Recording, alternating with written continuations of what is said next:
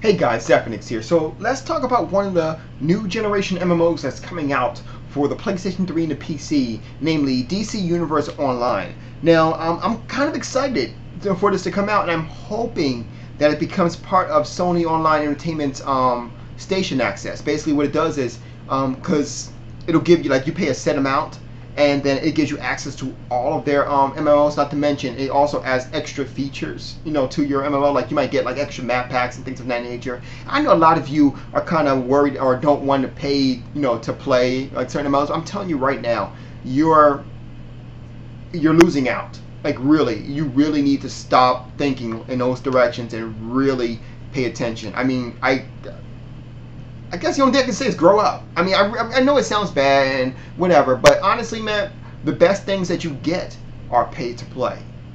And seriously, think about it. Imagine free internet versus internet that you pay for. You damn sure internet goes out, we'll get it when we get it. Oh, you paying for the internet? Oh, well, let us get that for you. Take your money away. Things like that. It does work like that. Think about it like this: free TV versus cable TV, right? I mean, think of it any way you want.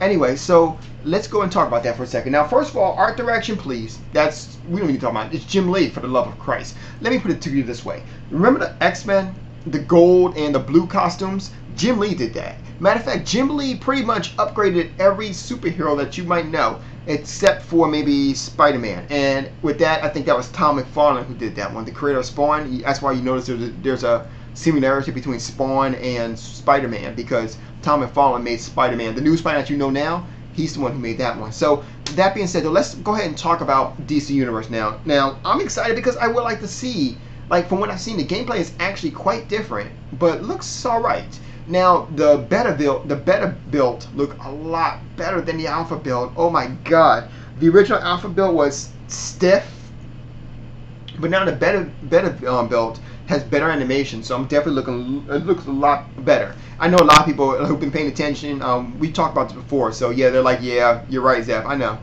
But, I mean, I'm interested. Like, you get to meet up with iconic characters such as Superman, Batman, or Super Boobies. I mean, Power Girl. So, I call it Super Boobies. If you know who Power Girl is, then you know why I call it Super Boobies. But, at any rate, I'm excited for that too, because you get to hang out with the Teen Titans, or maybe you get to get information. Hey, Oracle's calling you. She wants you to do this with this person, and then there's also like if I understand it correctly, they're going to have like random events happen. Like random cases happen, and then you get to interact with those cases at the same time. There might be a villain there, a PC villain, who wants to interact with that case and wants to stop you, who wants to let that guy go free, but he wants to stop you. So that's cool. And so you can actually go ahead and make a nemesis. And I think that's pretty cool. You can have another character out there who just so happen to meet, and your powers are so similar, and you just clash. You're constantly clashing. So you wind up making you have your own nemesis. You're making your own story, and I'm loving every second of it. I can't wait for it to be revealed. And not to mention, they're working on getting it cross-platform, but there is nothing on it just yet. However, I do know that Final Fantasy XIV is cross-platform, so it is definitely possible, but we'll just have to see. So that is pretty much it for DC Universe Online. Now, I'm looking forward to it, and hopefully it will be cross-platform. If so, I definitely plan to play with my my PlayStation 3 brethren out there. I want to go ahead and, whoop all your asses. So all you guys tell me if you're going to be heroes, I'll be a villain and just take you all out. Okay? Let you know, if I'm a good guy, I'm a Green Lantern. If I'm a bad guy, I'm a Yellow Lantern. That's pretty much how it works out. Or a Red Lantern. Ooh, Rage. What was it? Yeah, Red Lantern's Rage. Yellow Lantern is Fear, and Green Lantern is, I have no idea what Green Lantern is. Masturbation? No. Now blue is Hope, black is Death, I think. Purple is Love. It's been a while since I've done it, but anyway, like I said, I'm definitely looking forward to it. If I do become a good guy, I'll be a Green Lantern.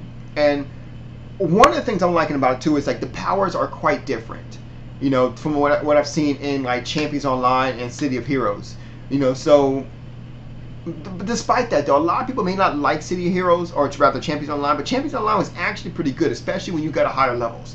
It's like, my favorite character was the Ice character. I love that because, like, what happened is that once you start using your powers would affect your whole body at one point, and then you become like encased in a whole bunch of ice. So now my body's like glistening in ice, and everything would hit harder. So I mean, it's actually pretty cool. Haha, cool. You see what I did there?